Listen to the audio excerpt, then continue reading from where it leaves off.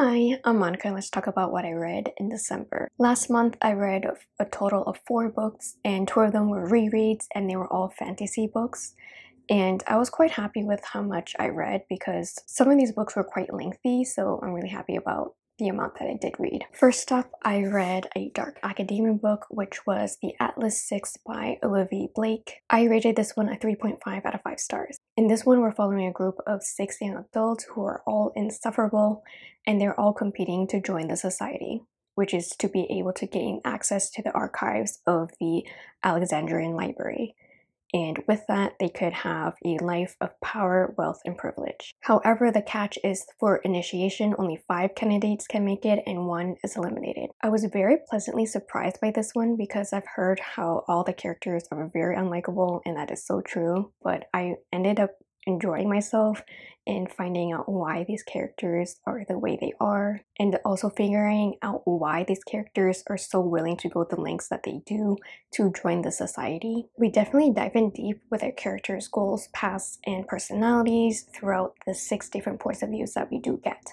However, the world building was somewhat weak, but I really did enjoy my time in the themes of the relentless pursuit of knowledge, as well as seeing how far these characters will go to achieve their desires. And I think I'll wait a little bit of time before picking up the sequel because this one I did struggle a little bit with reading it really quickly, but I think I will continue on with the series. Next, I read Spells for Forgetting by Adrienne Young, and I rated this one a 3 out of 5 stars. This book was my first book from this author, and I would definitely say it is a perfect fall and atmospheric read. The writing is very lyrical and very slow-moving for our character stories. We're on Cheshire Island after the murder of Emery's best friend by her ex-boyfriend August Salt, who was the accused murderer, but it was never confirmed that it was ever him. And then August returned back to the small community on this island to bury his mother's ashes after 14 years. The unraveling of how Lily died comes to light, and for the townsfolk, it is not what they expected. This one reads more as a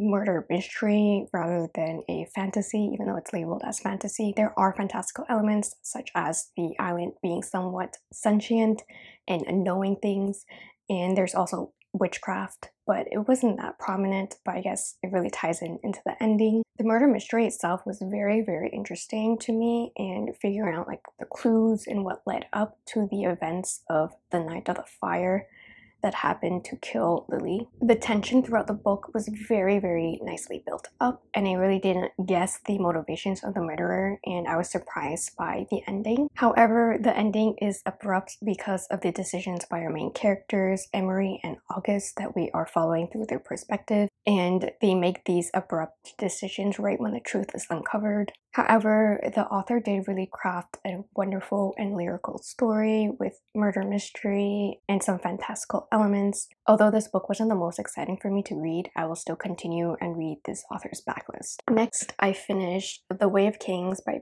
Sanderson, and this was a reread, and I rated it a 5 out of 5 stars. This was my second time reading it, and it did not disappoint. As an adult epic fantasy in over 1,000 pages, it really did not feel that long as you might expect it would be. And getting back into the world of Roshar was so nice.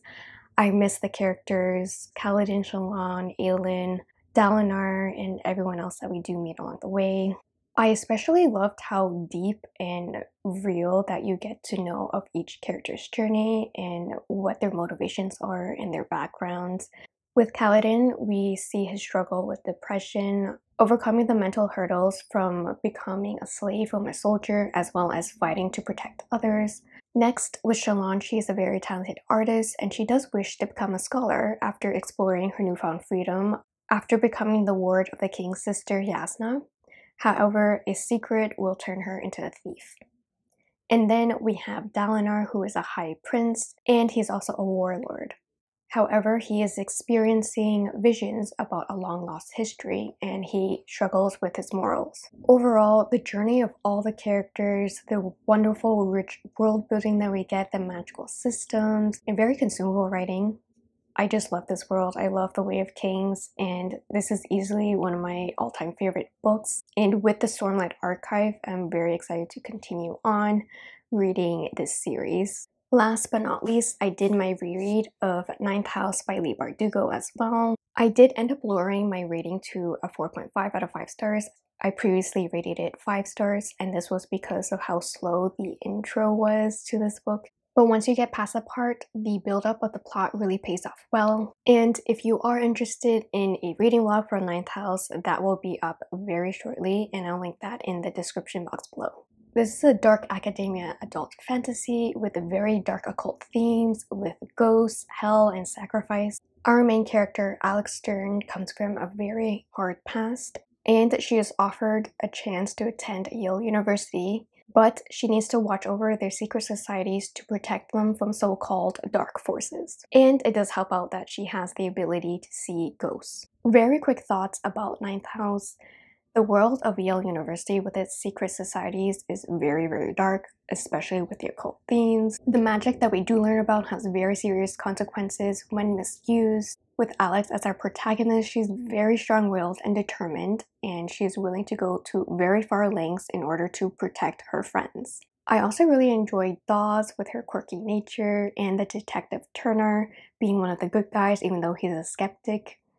And I really, of course, enjoyed Darlington, with him being quite different from the typical wealthy upperclassman. The ghosts did really add a layer of eeriness and atmospheric quality to this world, and I'm just really excited for Hellbent, and I'm assuming that there will be a lot more ghosts and possibly demons in that one. Overall, this reread of Ninth House was needed for me because I found that I did not remember a lot of the important events.